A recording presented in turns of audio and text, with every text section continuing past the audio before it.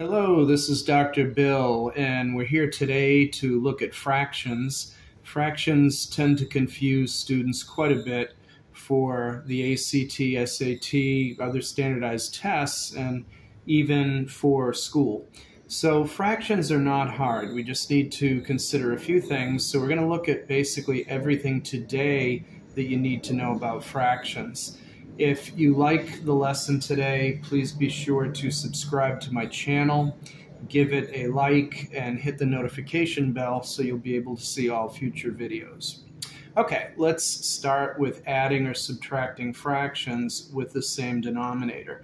Again, this is quite easy. If we have 1/7 plus 2/7, we basically add the numerators, so we get 3 over 7, and that's your answer, 3/7. Okay? If you're subtracting fractions with the same numerator, it's the same thing, only we're subtracting. So 4/5 minus 1/5 is 4 minus 1, which is 3 over 5. And there we go. Okay? Let's look at adding or subtracting fractions with different denominators. This is more difficult because you can only add or subtract if you have a common denominator. So one way to do this, if we look, we see 2/3 plus 1/8. We see that we have a 3 and an 8 in the denominator. What we can do is we can multiply the first fraction 2/3 by 8 over 8, which is just 1. And we can multiply anything by 1 without changing its value, right? So here we would have a denominator of 24. Then we can do the same thing for 1/8, except here we're multiplying this by 3 over 3, which again is 1, so we're not changing the value of that fraction either.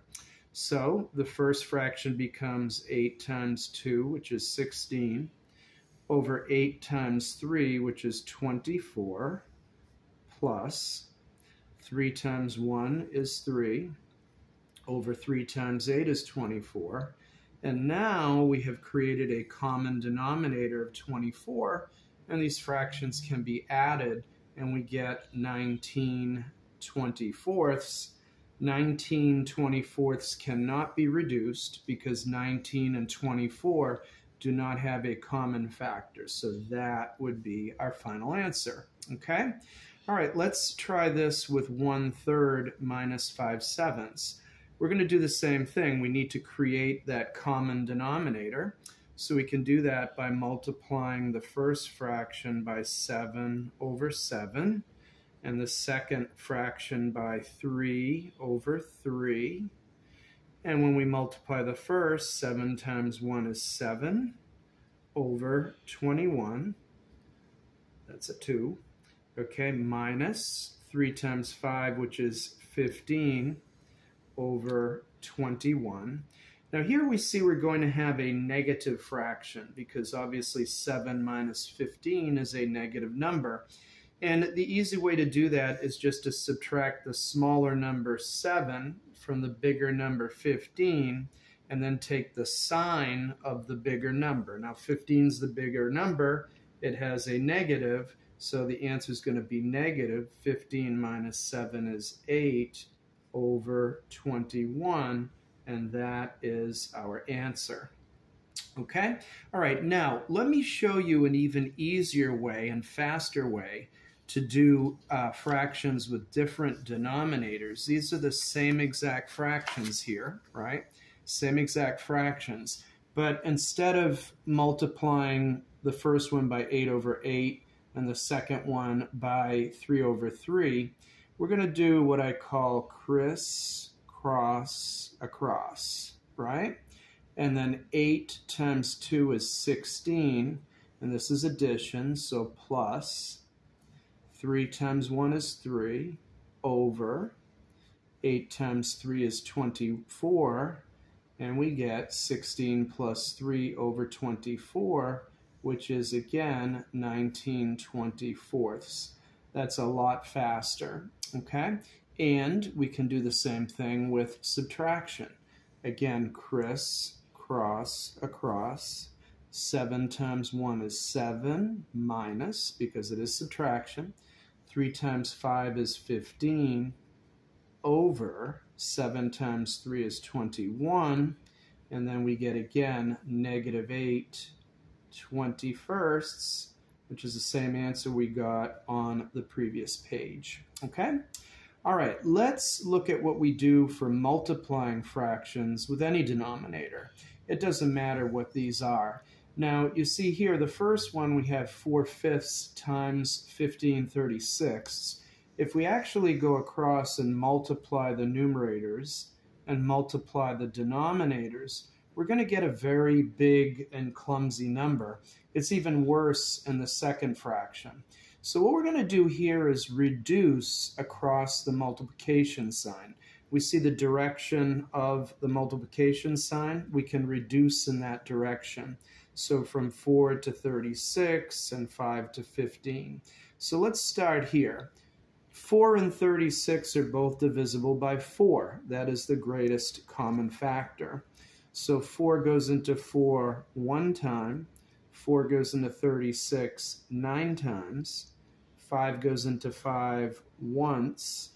5 goes into 15 3 times. 1 times 3 is 3 over 1 times 9 is 9. And 3/9 can reduce to 1/3 because both 3 and 9 have a common factor of 3. 3 goes into 3 one time. 3 goes into 9 3 times. And there we go. We have 1/3.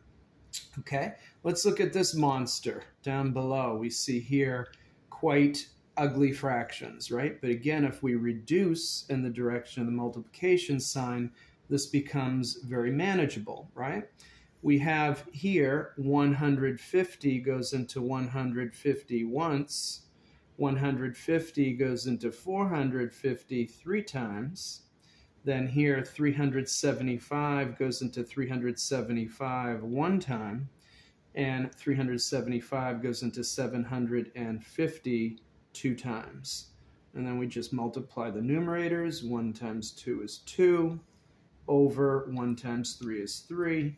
And we're left with 2/3. Again, that would have been a very ugly reduction if we had multiplied it first, okay? All right, let's see what else we have in store, right? Let's take a look at how to divide fractions with any denominator, right? Usually in school, we learn that when we divide fractions, it's the same thing as multiplying by the reciprocal of the second number, right? And again, the reciprocal is just the denominator becomes the numerator, and the numerator becomes the denominator. And then again, we can reduce in the direction of the multiplication sign. Here, 3 goes into 3 one time. 3 goes into 27 9 times. 1 times 9 is 9 over 1 times 3 is 3. 9 divided by 3 is simply 3. Okay? There's even an easier way. I call this my ear method because it ends up looking like an ear. And what we do is we draw a semicircle, bottom to top, and then from the middle and over. It looks a little bit like an ear, so I call it my ear method, right? And the way we do this is bottom to top stays on top. That's 27. The other one goes on the bottom. 3 times 3 is 9. 27 divided by 9 is 3. Voila, same answer. Okay? All right, let's look at reducing fractions, right? Here we have to find a common factor, a number that we can divide into both numbers. It's good to find the greatest common factor if possible because we can get the work done more quickly.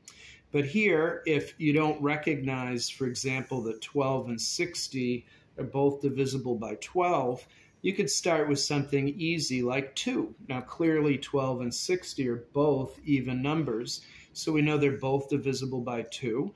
So let's see what happens when we just start dividing numerator and denominator by 2 until we can't do it anymore, right? Okay, 2 goes into 12 6 times. 2 goes into 30. How many times? 30. Okay? I'm sorry, 2 goes into 60 30 times. Now, we have 6/30ths. Okay? If, again, you don't see that there's a common factor of 6, you could, again, use 2. 2 goes into 6 3 times. 2 goes into 30 15 times, right? At this point, you'd probably see that both 3 and 15 are divisible by 3. 3 goes into 3 once, and 3 goes into 15 5 times, and that's as low as we can go. So 12/60ths equals 1/5. Again, if you had recognized that both 12 and 60 were divisible by 12, you could have said 12 goes into 12 one time, 12 goes into 60 5 times. Okay, let's try another one with 6/54ths. Again, if you don't recognize immediately that both of these numbers are divisible by 6, you could start small with 2, and you could say 2 goes into 6 3 times, 2 goes into 54 27 times, right? And then you would see probably that both 3 and 27 are divisible by 3. 3 goes into 3 once, and 3 goes into 27 9 times. And there we are. Okay? All right, let us continue. Feel free to watch the video again if you need to review anything in more detail. Okay, let's look at finding the square root of fractions, right? And again, a square root simply means a number multiplied by itself that would equal another number. So the square root of 4, for example, is 2, because 2 times 2 equals 4. Okay, so if we have the square root of 3/7, this would simply be equal to the square root of 3 over the square root of 7. But there's a rule in math that you can never leave a square root sign in the denominator. That is considered undefined, right? So we have to what is called rationalize this denominator, which essentially means we have to get rid of it, right? And we can do that by multiplying the square root of 3 over the square root of 7 by the square root of 7 over the square root of 7. Now that is just 1, and again, we can multiply anything we want by 1 without changing the value. 1,000,000 times 1 is 1,000,000. 2 times 1 is 1. The square root of 3 over the square root of 7 times 1 is still that, but this way we're actually changing the form, right? So here we would get the square root of 3 times the square root of 7 is the square root of 21 over the square root of 7 times the square root of 7 is the square root of 49. Now look what happens. We have the square root of 21 in the numerator, and in the denominator, the square root of 49 is 7, because 7 times 7 is 49, and we have successfully cleared the square root sign out of the denominator. So we're left with the square root of 21 over 7, right? Okay, sometimes, as in the square root of 3/16, we'll have an even square in the denominator, and we won't have to rationalize the fraction. Which is to say here, if we have the square root of 3 over, or the square root of 3/16, we have the square root of 3 over the square root of 16. So in the numerator, we have the square root of 3, and in the denominator, the square root of 16 is simply 4, because 4 times 4 is 16. So we're left with the square root of 3 over 4, and again, we don't need to rationalize that denominator. Okay, let's go on to fractional exponents. Fractional exponents are just a way of taking roots and powers. So this looks really scary, but it's not, okay? If we have, for example, a raised to the b over c, we can think of this as a rotation. The denominator c rotates out and becomes the root, and the numerator b rotates down and becomes the exponent. So we're left here with the a root I'm sorry, the C root. My mistake. Sometimes we make mistakes, we just fix them. Okay, so the C root of A to the B power, right? So that would be, again, equal to the C root of A to the B power, okay? Let's see how that would work here. Okay, we have x to the 1/2 raised to the 3rd power. We have to always do PEMDAS, parentheses, exponents, multiplication, division, addition, and subtraction in that order. So here the first thing we would want to do is deal with the parentheses, which is x to the 1/2, right? So again, we have our rotation. The 2 rotates out and becomes the root. The numerator rotates down and becomes the exponent. So this is actually the square root. Now, when we have a square root, that 2 is an option. We don't have to write it there, but here we are for clarity. We'd have the square root of x raised to the 1st power, right? And then we raise that to the 3rd power.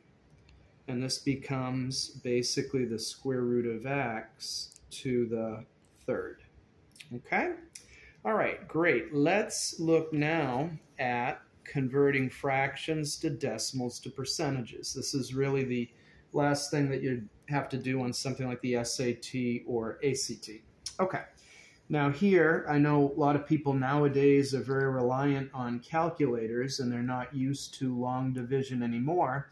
But here, if you don't happen to know the decimal equivalent of 4/5, we would have to divide 4 by 5. So let's do that over here. We divide 4 by 5. And again, we want to keep that decimal point lined up perfectly so we don't confuse anything. And 5 goes into 40 8 times. So 4/5 is 0.8. Okay, now if we want to do the percentage equivalent of 0.8, we simply move the decimal point over 2 places to the right.